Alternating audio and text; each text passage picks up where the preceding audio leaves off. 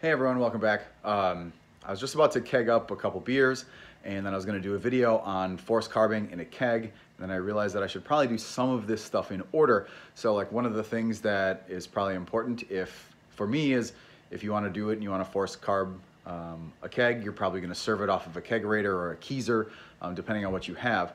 And I've seen on a couple Facebook forums that I follow people asking about, what's the best way to do it? What are different ways to do it? What does everybody have? Let's see your Keezer, all these kind of things, so people can show off some of their handiwork and all that kind of fun stuff. And I realized that I should probably do something that's the same. Quite frankly, it's pretty simple to do.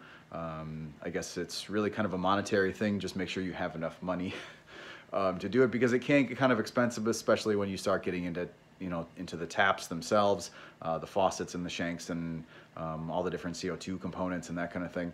But to me personally, it's one of those things where I despise bottling probably more than anything of the entire homebrew process. So this is kind of a nice way to serve your beer. Plus, if you have friends over, it's kind of a fun way to do it. You can kind of show them and it looks cool. I think one of the other things that's nice is every now and then when you only want to have 6 ounces of beer or 8 ounces of beer and you don't want to open a full bottle, yes, those times happen. It's very easy to come and just pour 6 ounces or 8 ounces or 24 or whatever you really want to do. Plus it's easier too if you have a party and you want to have things like pitchers of beers for your friends. That's also pretty easy. So this is kind of my way of doing it, and I'll try to take you through a little step by step. Hey everyone, welcome back. I was just about to keg up a couple beers, and then I was going to do a video on forced carbing in a keg, and then I realized that I should probably do some of this stuff in order. So like one of the things that is probably important for me is if you want to do it and you want to force carb a keg, you're probably going to serve it off of a Kegerator or a Keezer, depending on what you have. And I've seen on a couple Facebook forums that I follow people asking about, what's the best way to do it? What are different ways to do it? What does everybody have? Let's see your Keezer, all these kind of things, so people can show off some of their handiwork and all that kind of fun stuff. And I realized that I should probably do something that's the same. Quite frankly, it's pretty simple to do. I guess it's really kind of a monetary thing. Just make sure you have enough money to do it, because it can get kind of expensive, especially when you start getting into the taps themselves, the faucets and the shanks, and all the different CO2 components and that kind of thing. But to me personally, it's one of those things where I despise bottling probably more than anything of the entire homebrew process. So this is kind of a nice way to serve your beer. Plus, if you have friends over, it's kind of a fun way to do it. You can kind of show them and it looks cool. I think one of the other things that's nice is every now and then when you only want to have 6 ounces of beer or 8 ounces of beer and you don't want to open a full bottle, yes, those times happen. It's very easy to come and just pour 6 ounces or 8 ounces or 24 or whatever you really want to do. Plus it's easier too if you have a party and you want to have things like pitchers of beers for your friends. That's also pretty easy. So this is kind of my way of doing it, and I'll try to take you through a little step by step. So here is my Keezer. This is a 15 cubic foot freezer that I have converted. As you can see, there is a 2x6 collar.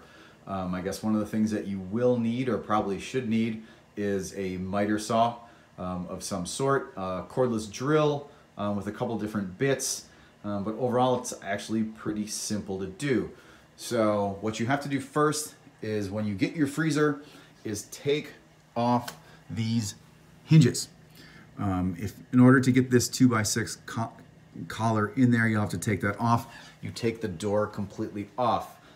Measure, from here to there of how long that's going to take. It should be pretty simple. Cut your 2x6s. I have mine. I didn't miter them and make them look all pretty because, quite frankly, there's really no need.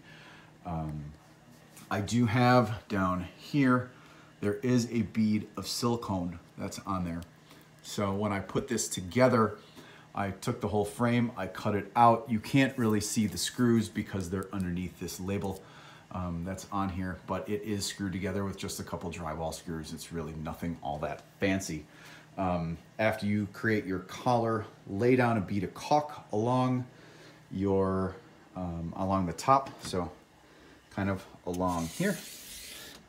You'll kind of see too, I have some caulk on the inside to help try to seal this. Take that, put that down, and then you'll get your door and you put the door back on, and then it's kind of hard to see, but I had to drill into the collar right there. So here is the original hole down there. Sorry, we'll get that to focus. Right there. Here is a new one. You probably won't be able to use some of the original screws. I had to use something a little bit different, but honestly, I don't think that really matters. So I got one there, one there. Now, another thing to note, I think that's important, is likely if I'm going to have the door open to do this, the compressor is going to kick in. Hopefully it's not too loud. I apologize in advance. So inside, I have all my kegs, miscellaneous bottles, all that kind of stuff. CO2 tank, something you're definitely going to need. I have a manifold here. I have 4 lines, 1, 2, 3, 4, because I have 4 taps. I have them labeled as such, 1, 2, 3, 4, because they correspond left to right. Once again, 1, 2, 3, 4. Very simple. One thing to note, so you really only need probably 1 regulator here. I have 2. As you'll note, I have this sitting at about 12, this sitting about 18. The reason why I do that is I have a high side that's on there for carbonating, which I'm going to be doing pretty soon. When you need a carb keg, you typically do it at a higher pressure than you're going to serve. My serving pressure is about 13 pounds. So you can see these lines are about 5 feet long that go from CO2, from the manifold into the keg, and then they go from keg over to the shank and the faucet. Pretty simple, really. When you have your faucets, you just kind of come and determine where you want them to be. You drill a hole. I use one of these guys. It's a boring bit. It's 3/4 inch in diameter. You can also use a spade bit. A spade bit is kind of like it's got a rectangle with a point on it. I have a couple of these. I've used them for other projects, and I find them easier to use, or just better to use. Overall, I think they go through cleaner. Now, when I first got this Kegerator, I only had 1 tap, and I thought it was really clever to put a hole right there. In hindsight, that was really stupid. As you can kind of see from the side, there's this handle that sticks over the edge. Now, on a smaller one, you may not have that, but the handle, this handle right here, excuse me, gets in the way of these tall tap handles. You may have little short ones like that where it won't be the problem. But I think the other thing that is not fun is the fact that I use this as a table. So I'll put carboys up there, and I will siphon down into a keg down on the floor. And when you do that, this gets in the way of a tap handle, and it's really kind of stupid to put it there. Don't make that same mistake. Cover it with a sticker. Homebrewers Association, that's a good one. Those guys are okay.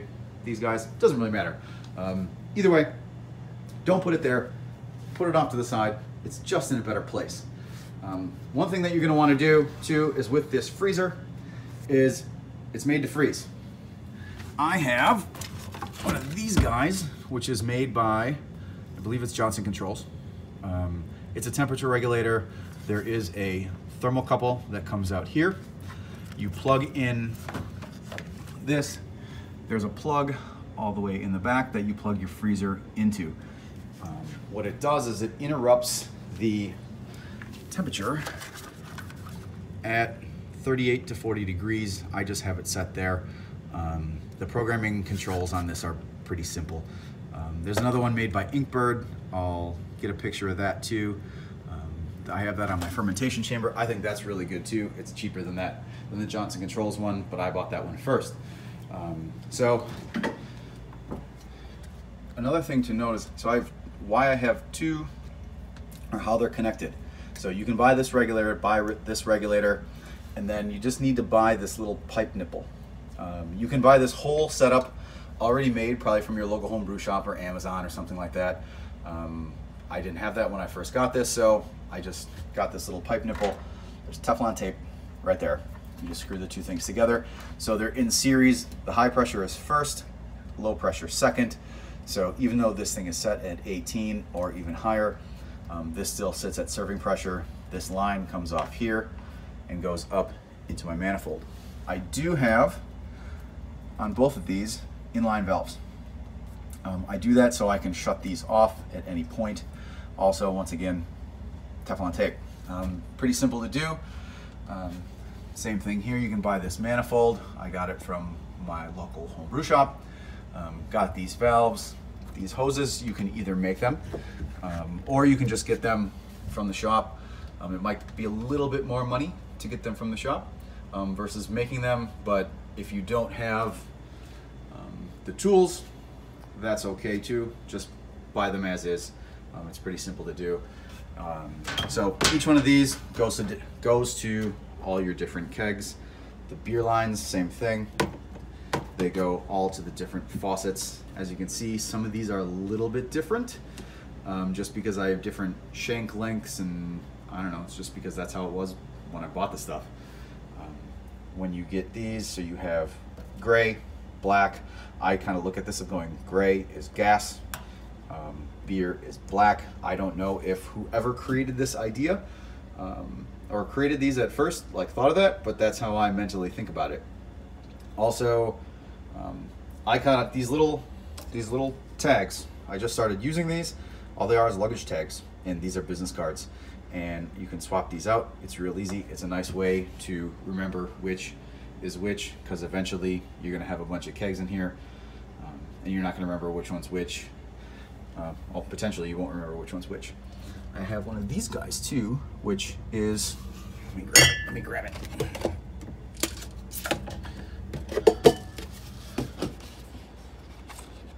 Damp rid. No matter what, you're gonna have liquid in here. This is a thing that will help absorb some of that. Otherwise, as you can kind of see down there, there's ice because there's moisture. This isn't perfect, but it helps, and it's pretty cheap. I think that's just about it, really. Once you get everything hooked up, you may not be as fortunate as I am, and I have a friend, let's see if this will work, who makes these tap handles for me. Some of these are old, let's see, what's this one? Plumbing parts. I think this was a candlestick. These are just other little brass parts. This was a torque wrench. On the handle, you just need, I believe it's a 3/8 16 female end that goes in here. These parts are pretty simple to buy from Lowe's, Home Depot, anything like that, you know, any of those stores, hardware store, and all it does is thread. And from there, I mean, I'm pretty sure you guys can figure out how to hook up a faucet. It's really not that hard. I do have a nice little drip tray down there because even though you're gonna run beer out of here, it is going to leak. These valves that are in here are not perfect as soon as you shut it down because there's still gonna be a little liquid. It's nice to take care of it. Sometimes I just keep a little towel on there because that's easy to wash. And I think that's about it. I do have a little whiteboard up here, so if people come over, they know what's in my beer. Once again, 1, 2, 3, 4. Do this however you want. You don't have to use a whiteboard. You could use a piece of paper. I just like the whiteboard because I use it all the time. Beers are circling through here all the time, and it's just kind of a nice little touch without building a fancy little box, you know, over the top. But I think that's probably about it. It's a pretty simple project. If you have a little bit of, you know, basic knowledge of tools, and it'll save you all that headache from bottles, which you don't want to do. It really is a pain. This is just a much better way of serving it. If you have any questions, please make sure to leave that in the comments. If you thought that this video was helpful, click down below, you know, click like, follow this page. If you have any questions, comments, like I said, put it down there. I'll try to get back to you, and if I missed anything, please let me know. I'm sure that I did because I did this without a script. And like I said, just keep following these videos and hopefully it's helpful. I'll see you next time.